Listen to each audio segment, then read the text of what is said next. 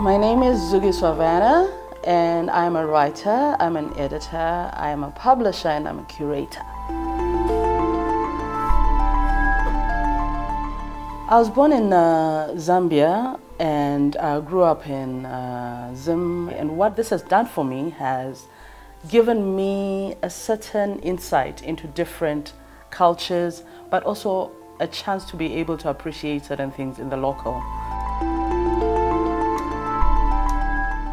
So I started an online literary festival so that people can keep writers and literature at the center of everything that's, they're doing, and they're able to access them. Even people who generally wouldn't go to literary festivals are able to access them online just by tuning into Instagram television.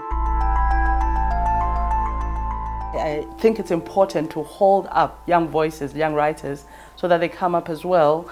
But equally, I think it's important to promote feminism, Pan-Africanism, a lot of the issues that I think we need to be dealing with in contemporary times, as well as obviously doing what art is supposed to do best, entertain and critique society.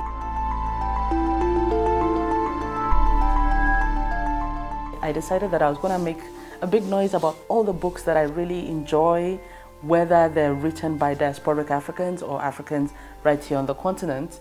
And just so that also people get to know that sometimes there is a lot of interesting stories which are homegrown.